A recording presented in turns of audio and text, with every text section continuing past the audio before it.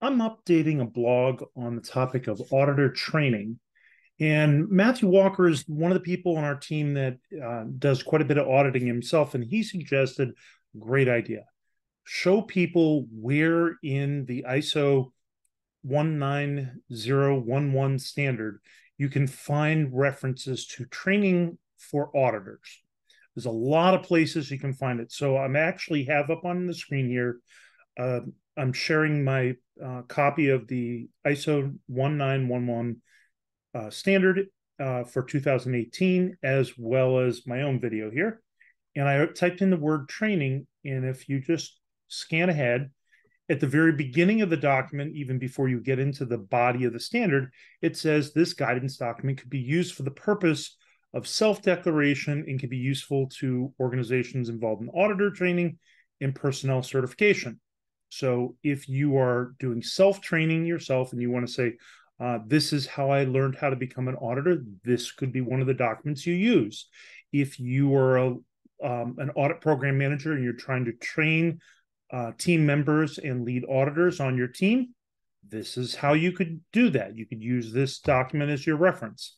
And if you are a notified body or other training certification organization, this would be the document you would turn to. This is how we're supposed to conduct audits, because it's an internationally recognized standard on how to do auditing.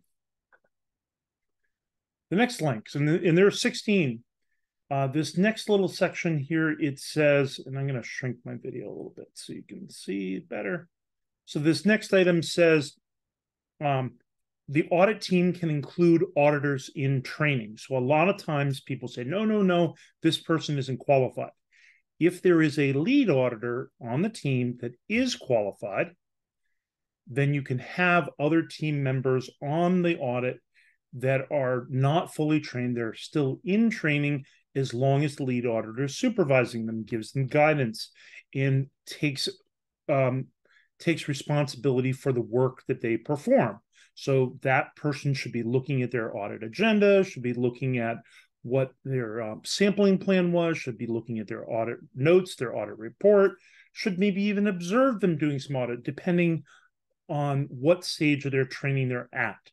So that would be a useful thing for you to think about if you're thinking about, I need more people to conduct this audit. You can always bring in some other people for training, and they can still participate in the audit and do some of the work, but you just have to have somebody supervising them.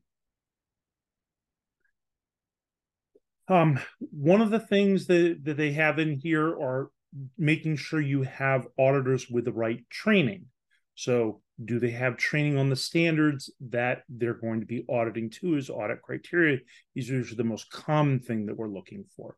But it could be other things as well. Maybe just general familiarity with things like software, biocompatibility, sterilization.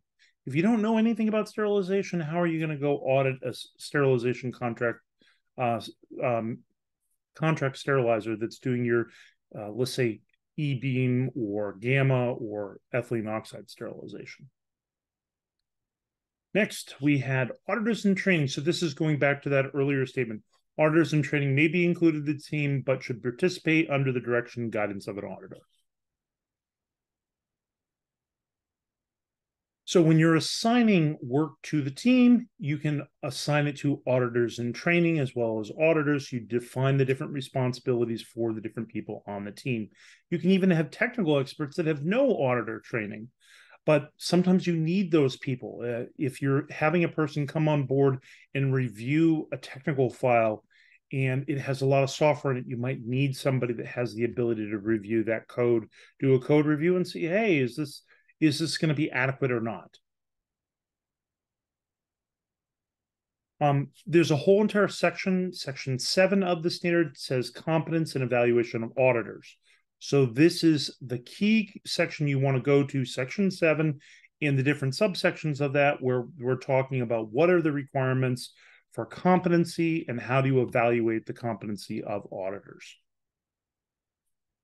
And they say here what you might consider is education, work experience, auditor training, and audit experience. All of those would be aspects that you would evaluate a competency of auditors by.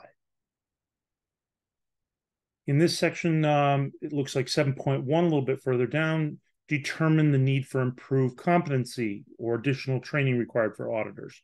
So if you're going to have them expand their roles and responsibilities to new areas, you might have to do training before you do that.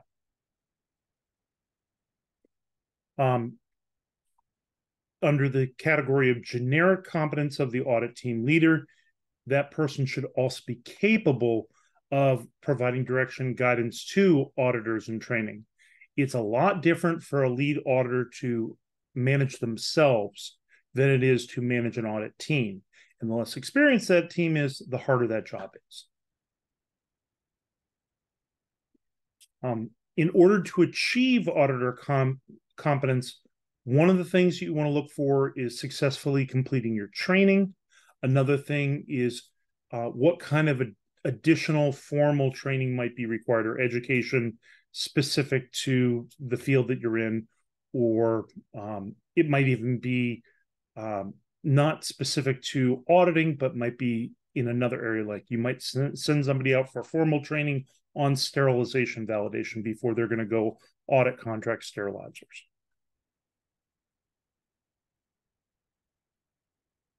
We're getting close to the end of this section.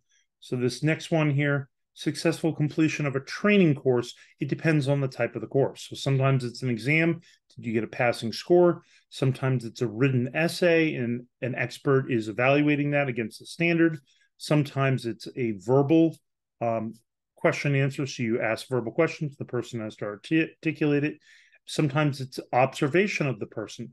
So there's lots of different types of ways to evaluate whether the person has successfully completed their training. Two other areas down here at the bottom of this page. One of them is establishing auditor evaluation criteria. So it depends on what you're trying to evaluate, but you might have criteria be the number of hours they've audited, the number of audits they've performed, how many supplier audits, what standards they've audited to, whether they've led a team or versus being a team member, actually writing up the report. There's a lot of different ways you could evaluate their whether they have completed their auditor training yet or not. And a lot of companies will come up with a very arbitrary system, like they've completed 3 audits, being observed by somebody else, they're done.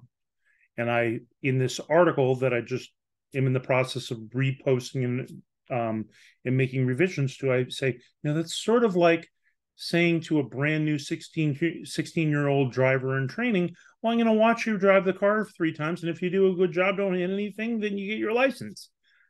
That's not enough.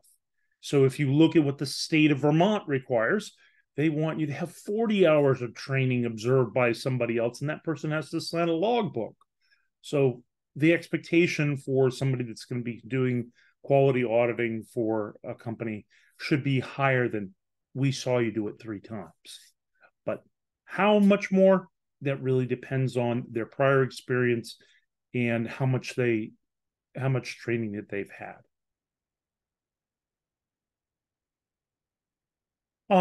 There was another section here, 7.3, establishing auditor evaluation criteria. There's selecting appropriate auditor evaluation method. So like I said before, you could have them write something, you could have them take a multiple choice exam, you could observe them. There are a lot of ways to evaluate their competency.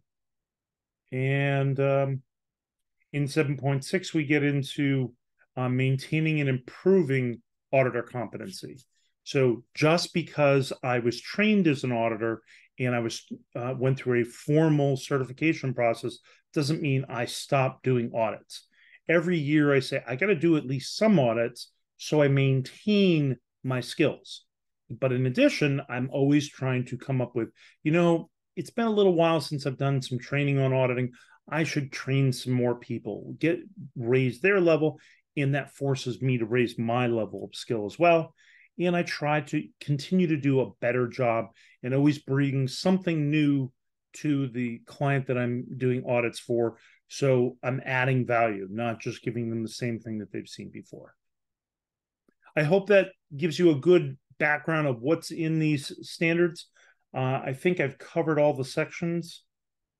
Yeah, we're back to the beginning of the standard now. So I covered all the places, the 16 places in this standard where they cover training for auditors.